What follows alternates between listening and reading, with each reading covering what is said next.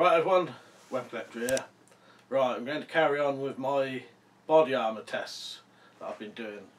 So I won't go over the full details of how this works today. You can always go back to the first video to find out how these tests are performed. So dropping this weight at this height produces 24 joules, and that is exactly what the Home Office do for a KR1, which is Knife Resistant 1 stab protection level. So that's the lowest level recommended basically.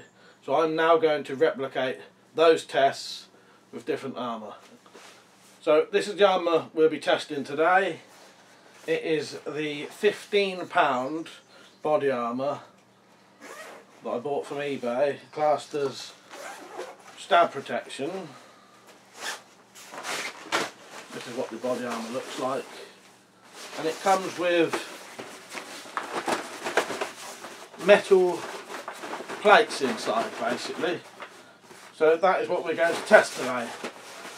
I'm going to do one test first with this stuff, which is the KR1 stab protection panel I've got, just to show you what true KR1 can actually stop. Right, so we're just going to quickly test our sort of proof material, the one that will definitely withstand, just to show you what, you know, KR1 can actually stop.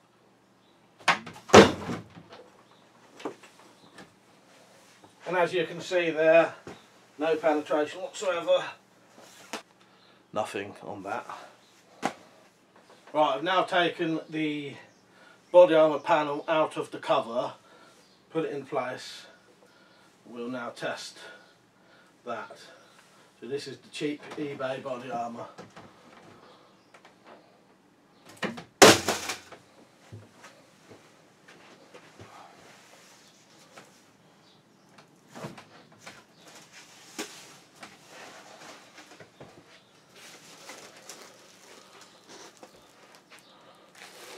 So it has come through a little bit. This will be the time to measure this now, because 7mm penetration is classed as a pass still, but it's definitely come through.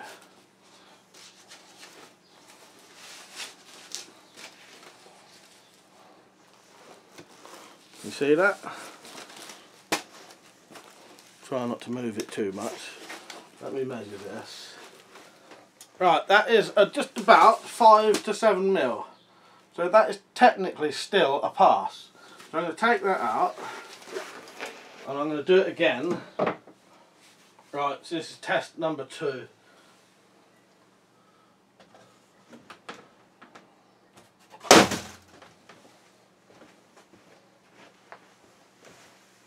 And as you can see, that time it actually stopped it completely.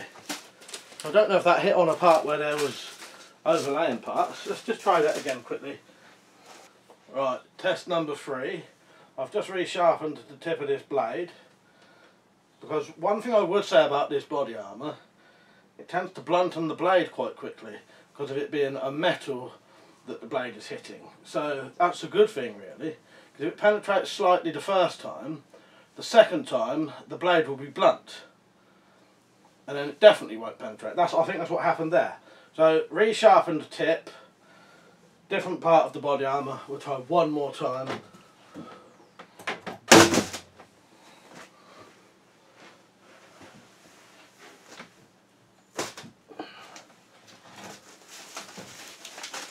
And again bounced off. So I would say that's a success. This has passed. You can see the sharpened tip there, so it is sharp. Right, let's take a quick look at the panel. So I'm pretty sure the tests I did was, this one here was the 7mm penetration one. This one was one of the ones that didn't penetrate more than a couple of millimetres, and the other one must have been this one down here that hit on one of these ridges and didn't really seem to do anything, I think. So these panels will actually stop knife resistant 1 threats I wouldn't want to risk anything higher than that. I suspect KR2 would go right through it, but that's your bare minimum, and that is supposed to be what the average person can, you know, that's the strength an average person can do. KR1. I've just noticed why this part it didn't go through at all. This is double layered here, so this part here is double layered. That's why it didn't go through that even in the slightest. So the single layers, so that one section there would probably be KR2 or more.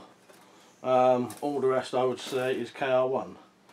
Right, I would definitely say that the cheap body armour from eBay is definitely passable.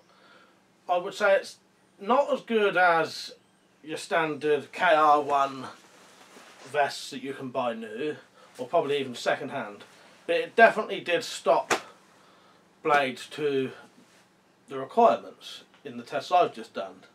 3 different tests, only one of them penetrated around about 5 to 7mm, which is deemed acceptable in a KR1 test. Don't forget, these have an upgrade panel in the front. If you put any sort of upgrade in that front part, this part here will be way over knife resistant 1 protection then. But yeah, I think if you can get these for less than 30 quid and you're on a massive budget, it's better than nothing. It will stop the average knife thrust, but anything more than that, no. But I think it's definitely adequate, these vests, for the price if it's all you can get. So there you go. Cheap eBay body armour has actually passed the test.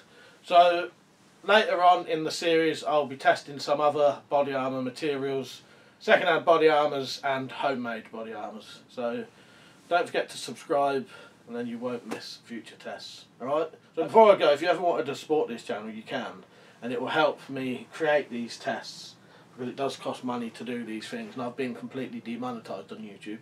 So there's a thing called coffee.com. You'll see a link here and in the description, and you can just donate a bit of money via your PayPal, and it just goes straight into my PayPal, no sign up or anything. And there'll be a little video coming up now. Alright, so thank you for watching. See you later.